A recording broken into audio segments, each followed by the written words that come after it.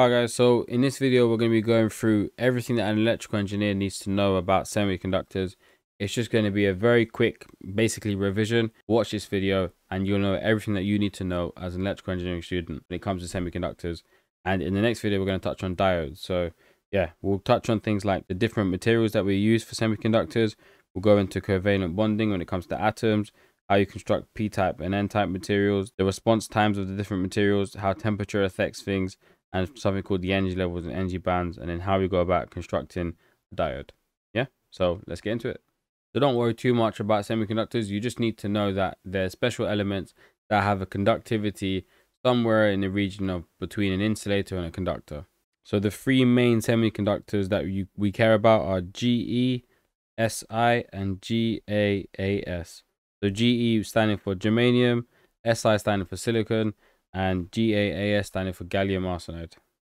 Germanium is fairly old school and is only used really in some unique circumstances nowadays. Silicon is what's inside all of our computers, so all of our CPUs they use silicon. And then gallium arsenide is, I suppose, more of the newer semiconductor, which is better but not quite fully in use yet, but it is used in things like LEDs and stuff. So here's my little drawing of an atom. Now the important point to know about atoms, if we're going to discuss semiconductors, is you need to know about the valence electrons, which are basically the outer shell electrons. So for materials where the outer shell is not closed, then the valence electrons can actually form bonds. These bonds are called covalent bonds. So covalent bonding is an important part of electronics, especially when it comes to understanding how a diode works. So very important to understand that atoms bonding together, they become stronger by sharing valence electrons. So the way to look at that is, imagine you've got two atoms here. Each one has a spare valent electron. What these two atoms can do is they can actually join together and then share their valence electrons to create a stronger bond, which would look like this. So if you had atom A and atom B, they join together to make AB. Now you need to know, when we're talking about semiconductors, if we say that they're intrinsic, that means that they're pure. That'll be something that when you read your textbooks, you'll see the word intrinsic a lot. It basically means pure. Another term that you'll see is relative mobility. So relative mobility is the ability for free electrons or free carriers to move around the material. So using our example before about covalent bonding with atom A and atom B, let's look at silicon atoms. So a silicon atom has 4 valence electrons in its outer shell. So let's call this a silicon atom. Here it has its 4 valence electrons. Now we've got 2 of these atoms. If we wanted to join them, we would join them the same way that we done it up here. They would share and create a covalent bond with these 2 atoms here. That would look like this. So if you just kept on combining these atoms like this, then you'd form a silicon crystal. So our silicon crystal would look like that. You can see here all of the covalent bonding. All here. Again, I don't want this to be a physics lesson, so I'm not going to go any deeper than that. But let's just quickly touch on what are the relative mobilities of each of the various different materials that we use. So silicon, which is the most popular, has a relative mobility factor of 1,500. Germanium has a relative mobility factor of 3,900. And gallium arsenide has a relative mobility factor of 8,500. So don't worry too much about the units, but the key thing to know is that 1,500 is slower and 8,500 is faster. What this then relates to is the response time of devices that are made using those materials. So just keep in mind really here that gallium arsenide is the fastest. So let's briefly just touch on doping quickly. So if we take our silicon crystal that we had there earlier, then if we replace, for example, one of these silicon atoms here, and we dope it with something like boron, well, boron only has 3 outer valence electrons. So because boron only has 3 outer valence electrons, we then replace one of the electron covalent bonds here with a plus sign, which indicates that we've been left with a hole.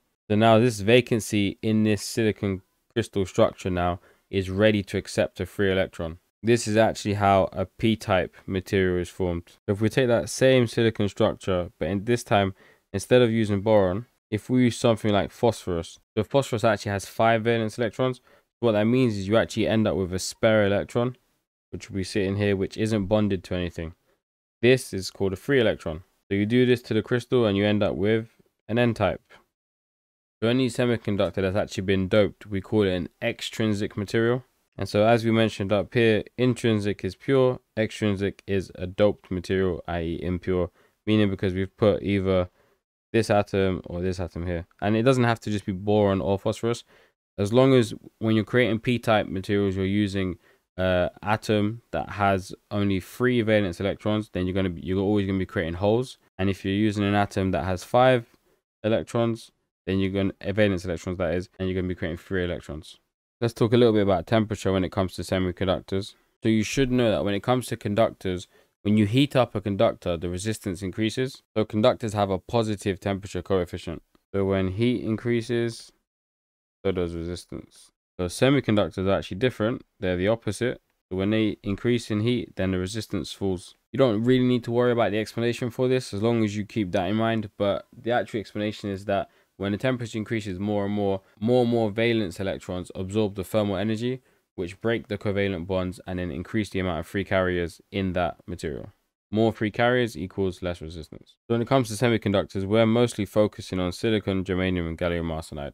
So there's a concept called energy levels and energy bands, which again, I'm not going to go too much into. So the valence electrons in an atom, they have the most amount of energy.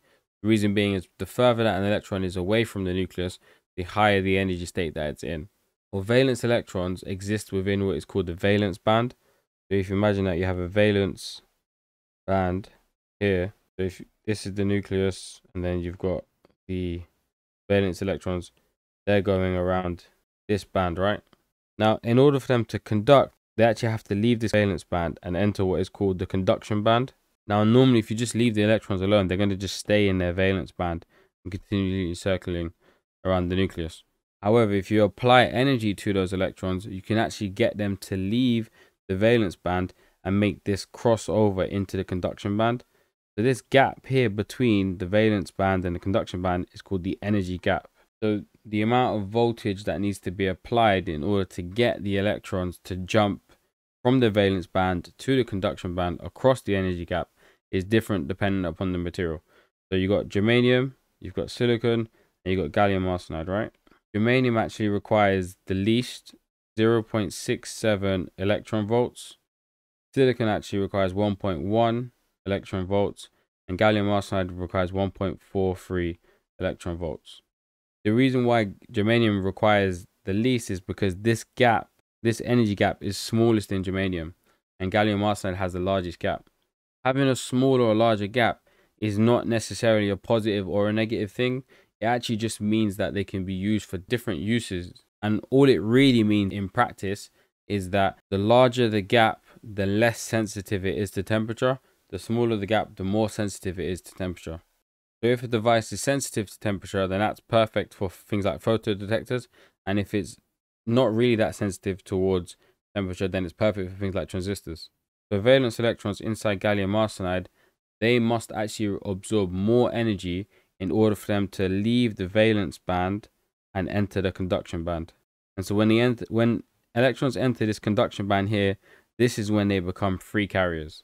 This is actually a very important point when it comes to LEDs as well, which I'll touch on later on in the video, but I'll just briefly mention it here, which is that if this energy gap here is small, then when electrons cross over it, they usually dissipate some heat. Well, they're actually dissipating thermal energy, and they dissipate that thermal energy as heat.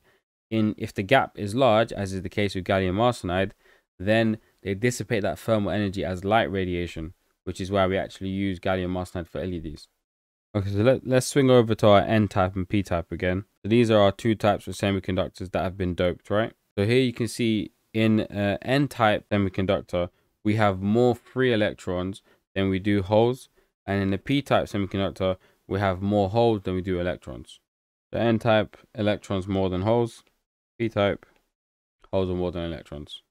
So in the N-type material, the electrons, and it says more of them, they are actually called the majority carrier, and the holes in the N-type, since there's less of them, they're called the minority carrier, which is obvious, right? In the P-type, it's the opposite. So the holes in the P-type are the majority carriers, and the electrons are the minority carriers. What do we mean by majority and minority carriers? Well, we're just talking about current. That's it. Which I know a lot of students get confused over. And all it means is that in an N-type, the electrons, they carry the majority of the current. In P-type, the electrons carry the minority, the smaller amount of the current. And in the N-type, the holes carry the lesser amount of current. That's it. You do need to know this, but you don't need to know it beyond that. And so that's it. Literally, that is everything you need to know about semiconductors as an electrical engineering student. When you have this N-type material and this P-type material, those are the basic building blocks of semiconductor devices. So we use this for diodes, we use it for transistors. So for a diode, you take the P-type and the N-type, you join them together like that, and then now you got a diode. If you then take this, take another N-type material, let's call it here, and then we stick this N-type material onto the end of this, like this, now you've got a transistor. So, you know, I get for most electrical engineering students, especially if you're into electronics and stuff, this stuff might be boring, but honestly, it's worth it. Just looking at it like this, it's not too difficult. Yes, if you go deep into textbooks, it does get a bit sticky, but keep it simple like this. All you really need to know is germanium, silicon, gallium arsenide, what covalent bonding is, what in terms of relative mobility, how you construct p-types and n-types by doping them, how they're better than conductors in terms of when they're heated up, the resistance goes down, they conduct better. And then you obviously just need to know a bit about energy levels and bands and why certain materials are better for certain things, like gallium arsenide is better for LEDs, that kind of stuff. But yeah, so super simple. So in the next video, we will go much deeper and take a much deeper look into diodes. Thanks for watching.